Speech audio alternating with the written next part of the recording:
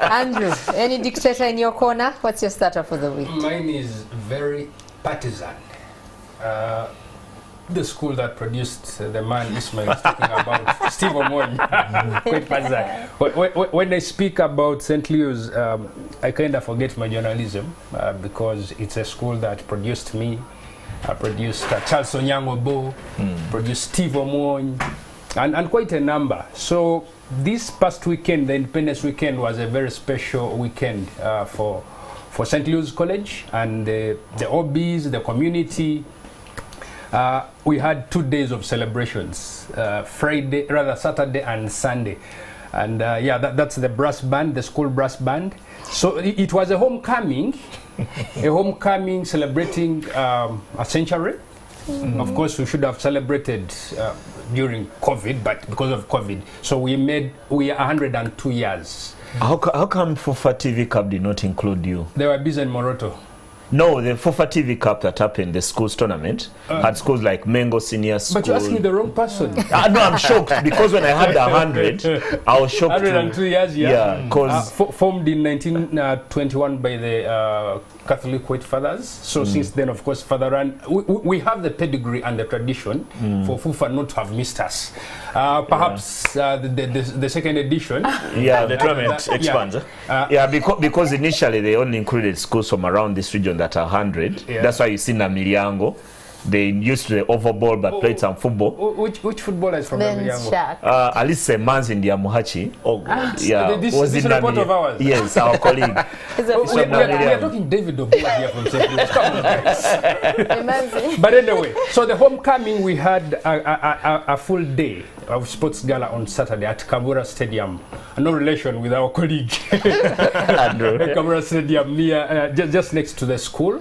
And then it was beautiful because you had families come with their kids, you know, wives and all. So the whole day was the gala. Then Sunday, yesterday, was the dinner. We had the Bishop of Fort Portal Diocese, Bishop Robert Muhira. Of course, the school is under the diocese as well, government run.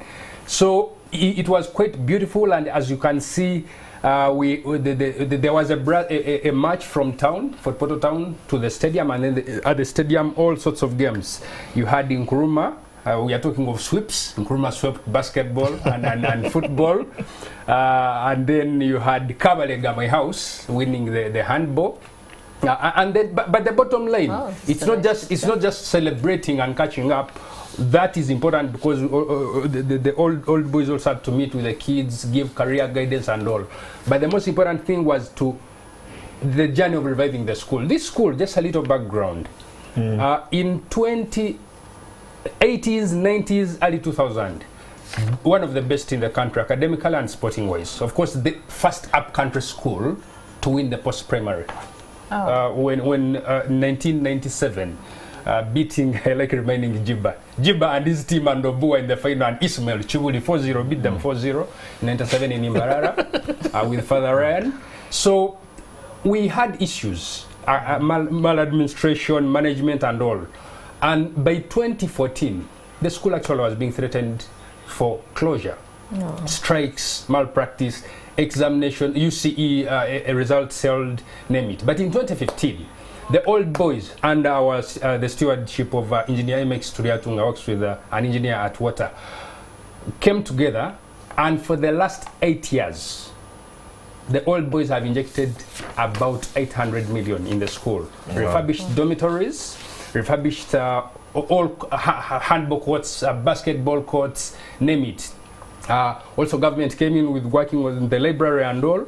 And then, before they came in, the enrollment has dropped from 1,000 to 200 students. Some dormitories were white elephants. Nothing was happening. But as I speak, academics, we recovered the last edition, UCE. We sat 28 students, 21 were in first division and 7 in second. But since 2015, we also have a scholarship where we pay about 70 million every year for bright but needy students. Of the 21 that passed in Division 1, 11 are part of that scholarship as well.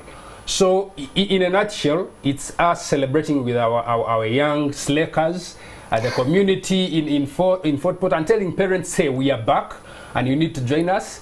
So it's quite, I told you, it's a partisan topic for me.